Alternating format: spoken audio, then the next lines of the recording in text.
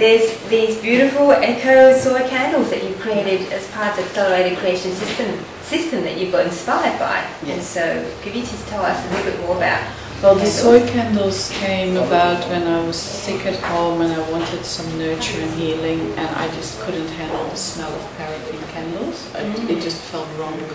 And so I started making my own soy candles. Also, I had a lot of time on my hands because I couldn't walk, but I had a little stroller thingy. So I was pouring candles, and then when I was working on the images for the accelerated creation system, it just happened. It just came like, I think candles would be great to enhance that experience, that you're in a room and you're kind of meditative state, and then the candles seem to enhance that whole vibration. But I felt strongly about the eco soy wax because it has this nurturing, soft, gentle feel and not this harsh thing of all oil-derived products.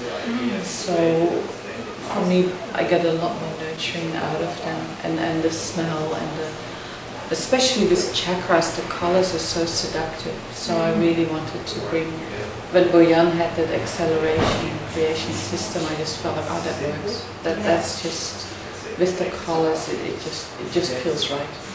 Wow, that's wonderful. And they're going to have, you know, amazing frequency codes actually embedded in the candles too. So when you actually burn them, you're going to have the whole room filled with the frequency of the accelerated creation, which is going to be very energizing and inspiring.